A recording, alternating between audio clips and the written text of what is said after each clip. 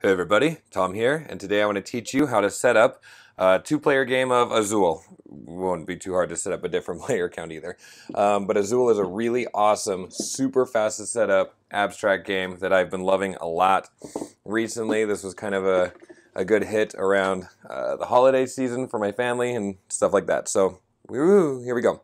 Okay, so we're going to crack open the box. We've got our rule book here. Really simple, small rule book. It's good. And then at the top, we've got 4 different player boards, so this game plays 2 to 4 players. We're going to be setting up, like I said, a 2-player game, so I'm just going to grab 2 of these boards, and take the others out, and we're almost done setting up. What we have in this bag is all of the different tiles you can see in there, and so we'll be grabbing those in just a minute, so we'll just take out that bag, and this has a really nice recess in this insert for these circle tiles that are called factories. And what we need is we need a number of factories depending on the number of players. And if I remember right, it's your number of players times 2 plus 1. So we need 5 for this. Now, I'm a math geek, so that's fun for me to know that. But you can take a look here, and it will show you, yeah, it just shows you right here. In a 2-player game, we need 5 tiles. All right, so we need those 5 factory tiles and none others. And I'm going to go ahead in this bag and grab, we need the first player kind of a token there, and then 2 cubes. These are going to be score markers. Now I'll point out that this box does have a place to put that 1 tile in there, but I store this game vertically and it often would fall out, so I've just been keeping it in the little bag so that what had happened one time is it fell under the insert and it was hard for me to find again. Anyway, we have everything out of the box that we need, so I'm just going to go ahead and put the rest of the stuff back in the box, like that. We'll get it off camera, and now we're just going to set, oh, I love that noise, everything up. So, 2 player mats, like that. Let me see, get them on camera nicely. Now, these player mats are identical, and they have 2 sides. This is a side that's a variant, but this side over here with the color showing is the normal side. So I'm going to go ahead and grab these.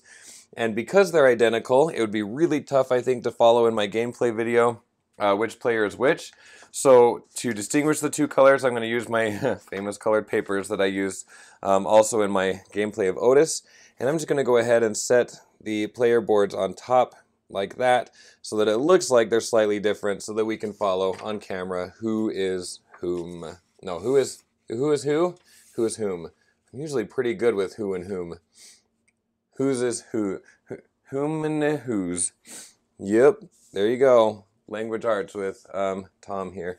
Okay, so we're going to get our 2-player board set out, and we're going to take our scoring markers, and they just go up here on the top corner at 0, and then we're going to put this 0, or this 1, in the center, and we're just going to go ahead and surround that with these different factory tiles like that. And then to start off the game, we're going to take our bag of tiles, shuffle them up, and every factory is going to get 4.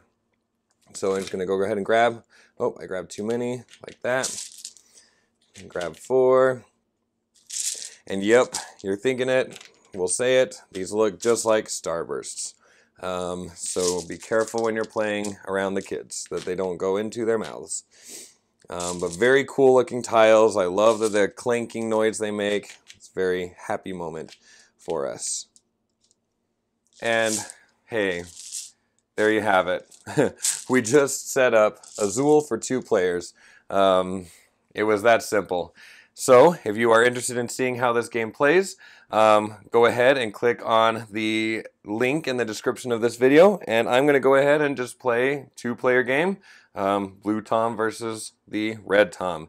And I hope to see you there, and thanks for watching this quick setup video. Bye!